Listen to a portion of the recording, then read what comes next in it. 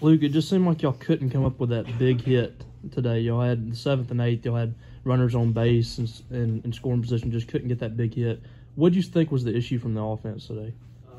Just feel like we weren't swinging our pitches. We were chasing out of the zone. Or I know that's what I did in the 8th whenever I had a 2-1 count, just swinging a bad pitch.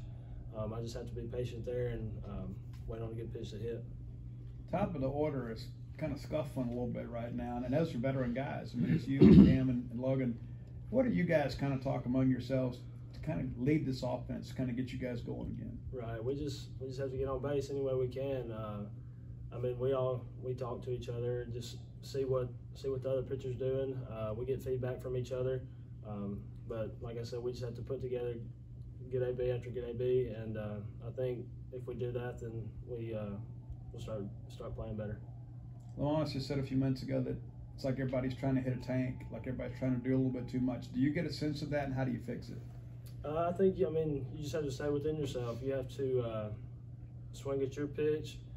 Don't chase. Just take what the pitcher gives you. And I don't think we did that too well tonight. We just have to take what he gives us, and if we do that, then we'll be fine.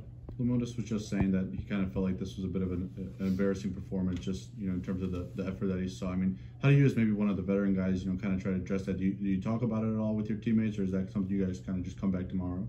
Yeah, I mean, we had a little talk last week after the Saturday game with Long Beach. I think we probably need to do the same thing after tonight. Yeah, I mean, tonight we just didn't play good baseball all around. We have to play better. I mean, that's what Mississippi State's about. You have to play good baseball, and tonight we didn't do that. Who are the biggest voices in this locker room? I feel like me, myself, Landon, Cam, LT, Brad. It's not just one person. It's all of us. We try to help them out as much as we can because we've had experience playing here. So I mean, it's a mixture of all of us. You're a guy too that's kind of been a lead by example guy, but now you're kind of having to be that rah-rah guy a little bit. How comfortable are you in that role, and how would you kind of explain how you lead these guys? Right. Well, I mean, you just have to talk to them and just tell them. I mean, we've all been in situations in baseball before where you're scuffling, and right now we're just scuffling. You just have to you have to have confidence in yourself, and if you have confidence in yourself, then you'll be fine. Have you seen these other teams like Long Beach State and Northern Kentucky playing with extra heart or with extra emotion, given what you guys accomplished last year? I mean, yeah, they're playing good baseball. They come in our house and they beat us. That's something that we don't like to happen.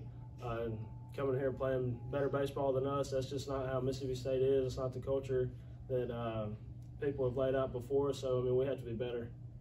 You're a guy, too, that grew up a Mississippi State guy. What's it feel like to wear them over S and see another team celebrate on your field? It sucks. I mean, it's horrible to see them come out on top tonight, especially on Friday night whenever we have one of the best pitchers in the country going.